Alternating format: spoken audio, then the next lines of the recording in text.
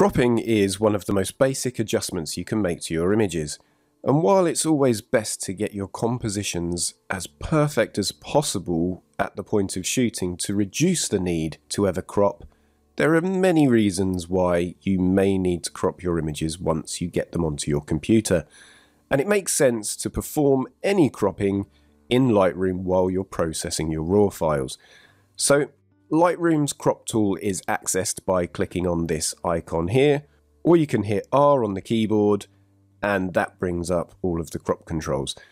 And by default, the aspect ratio is normally set to original, and if you click on this drop down menu here, you'll see that there are several different options. So you can go to as shot, which is the same as original. You can create custom ratios, or there are some presets that are already dialed in here. And then to crop, all we need to do is left mouse click and drag the guide around, and then we can move it just by dragging within. It's so simple to crop, and if you're not happy with what you've done with the cropping there, we can just hit reset and it takes us back to the beginning. And if I just click on that lock icon, that allows me to crop freely, so I can crop any way that I want to. So I'm just going to click back on there. So as you'll see here, the crop tool overlay doesn't have any kind of guide in it. So down here you'll see it says crop overlay, and it's currently set to never, and there are three options here. We have auto, so once you left mouse click and drag, it gives you a guide, so that's whichever guide you've chosen to apply. But for me, it makes much more sense to have it set to always. So here I can see that the horizon isn't quite on that top third line, so I can just drag that down and get that exactly where I want it to be. And also within the crop tool, we have another really useful tool, and that's the angle tool. So this is where if you've taken a shot and the horizon isn't straight, you can straighten it really easily. So there are three ways that you can work with this. You can click on auto, and as you'll see there, it's made a complete mess of things. So auto isn't really the best option, so I'm just going to hold down Control and Z to go back, or that would be Command and Z on a Mac.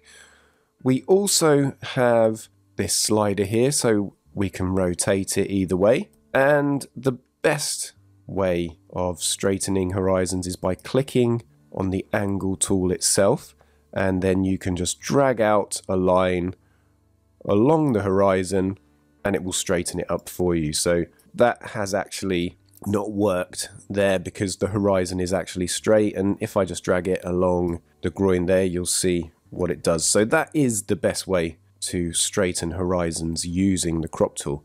But going back to the tool overlay, there are several options here, so you don't have to stick to the rule of thirds or a grid. And if you just go to Tools, Crop Guide Overlay, you'll see we have Grid, Thirds, which is the one we're using now, Diagonal, Center, Triangle, Golden Ratio, Golden Spiral, and Aspect Ratios. But there is a much better way of cycling through those different overlays, and that's by using the shortcut O while the crop tool is active. So each time we press O, we can bring up a different crop overlay. So this one here is more about showing how the image will be cropped when you're making prints. So if you're going to make a 4x5 print or a 5x7, you can see exactly how it's going to be cropped. And another interesting thing that we can do here is by holding down Shift and O, we can actually change the orientation of different guides. So this one's not going to make a difference, this one's not. So if we go here, Shift and O, we can change the layout, and let's go to the golden ratio, and you can just move it around so it fits the image and the composition that you're currently working with. So you're not stuck with what you're given. But for me, the rule of thirds is usually the most useful option. So let's just complete this crop, make sure everything's where it needs to be. So once you're happy with everything you've done, just hit enter on the keyboard and the crop will be made. So then once you close down the crop tool, you'll see all of the normal adjustments again. And if you need to go back in, just click on to the crop tool icon or use the shortcut R, and that brings up the overlay so you can see what you've done and you can apply any changes as well. Now, just before we finish, there's one more thing that we can look at. And as you'll see there, I've brought the guide down to the bottom and I've made it landscape. It's not very often that you're going to be cropping a portrait image to landscape or vice versa, but if you ever need to, the option is there if you need it. So that is the crop tool in Lightroom.